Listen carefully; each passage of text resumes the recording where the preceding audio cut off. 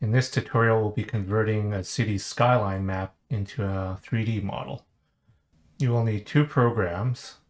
One to record your gameplay, such as OBS or NVIDIA Shadowplay. The second is a program called Meshroom that uses photography to create 3D models. So here in Cities Skylines, you want your options set to these parameters. First, you want to turn off any type of depth of field, color correction, and you want to disable shadows. Also, you will want to have edge scrolling enabled and edge scrolling's sensitivity set to very low. Now we're going to turn off the HUD and we'll be panning around the area we want to recreate and start recording. Start recording and pan around this city block.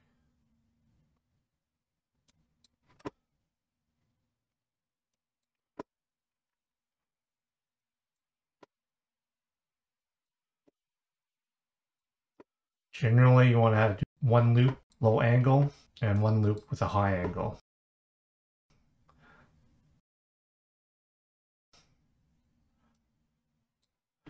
The more loops you do around your city block, the more detail you can recreate, but also at the same time creates a lot more workload.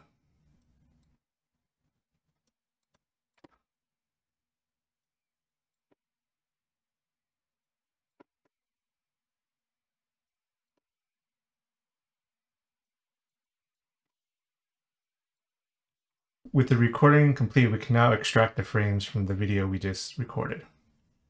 To extract the frames from our video that we first up, we're going to use VLC. We're going to go to Preferences, All. We're going to scroll all the way down to Filters. Scroll all the way down to Scene Filter. Change your image format to JPEG.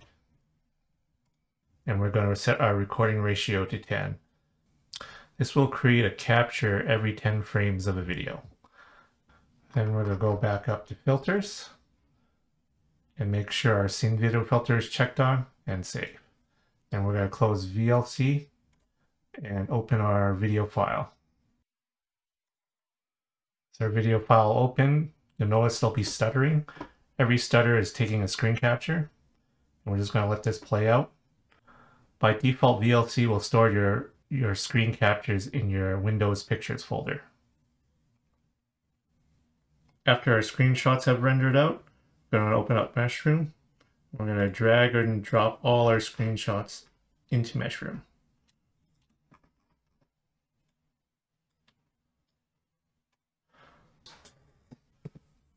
Once you have dragged and dropped all your screenshots into Meshroom, you're going to look for any duplicates and delete them, as Meshroom is a very intensive program, and the less workload, the better.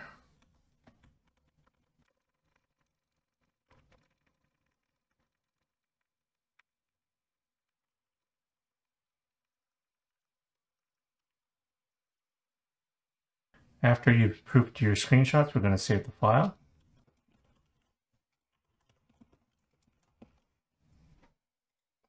And then we're going to go to Structure of Motion, right-click, and hit Compute.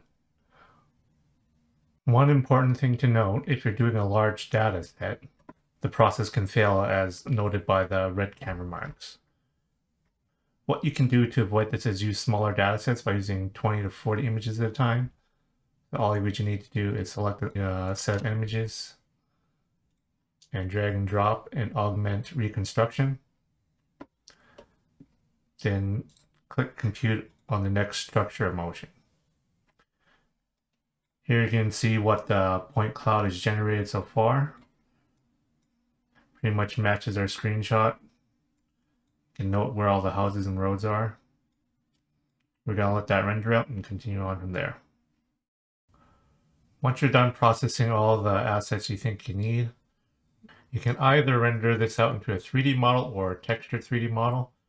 For a 3D model, you'll render out meshing. For a texture model, you can render out texturing. We're going to right click and compute. So here's our rendered result. As you can see, there's more detail where the buildings were closer to the camera and where things start to fall off the further away your camera gets.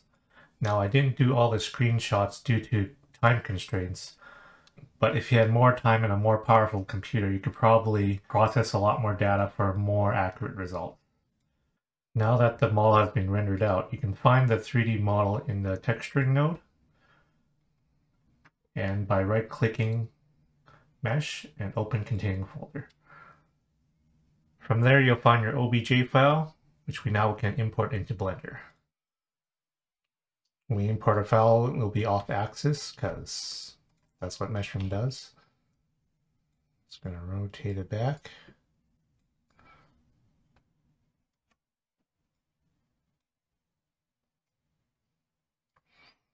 Turn on texturing.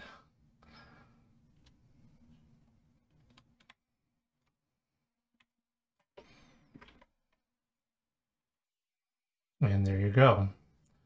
From City Skylines to Blender.